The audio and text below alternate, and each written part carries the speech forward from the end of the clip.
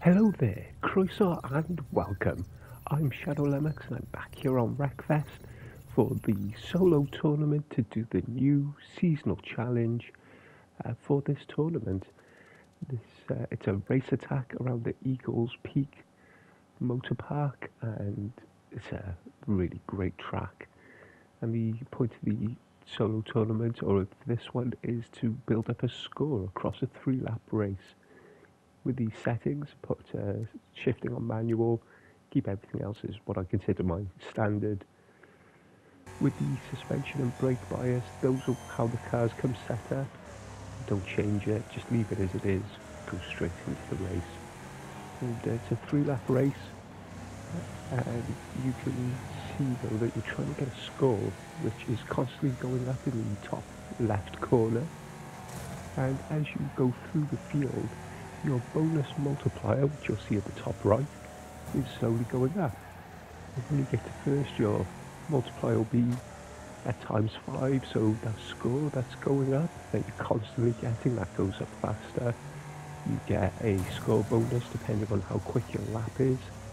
At the end of each lap, the bonus multiplier will affect that as well. So the aim is to get to the front as quickly as possible, and there you can just concentrate on setting fast times and getting as big a score as possible.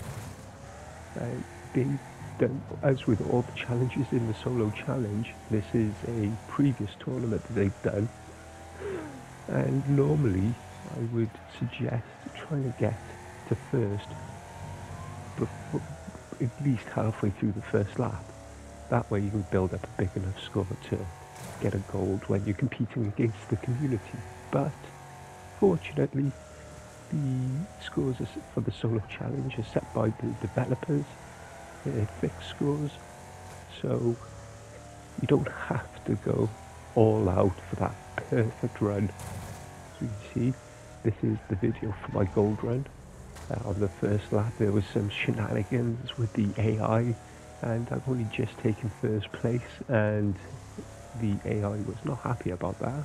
Tried a nice ramming attempt, as they will do, but then from there it's just set as quick as lap as possible. And this is one of the newer tracks in the game, and I really enjoy it.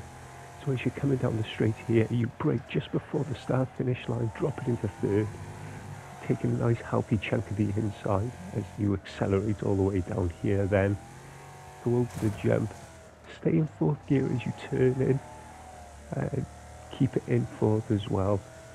As you go around here, you don't want to drift out too high, and then drop down to third and take that corner as nice and tight, drifting out wide on the exit to take this jump. Then as you come to this cross section, hope there's no other AI there, and then drop yourself down to second to take this SS section with a nice healthy chunk of the corner cut for good measures. And then we accelerate down here to the final jump. I don't brake, but I change down to third in mid-air. That helps me shave off a lot of speed on the landing, and then I can take the corner nice and tight, and like the AI will be out wide. And there we have it, a gold time.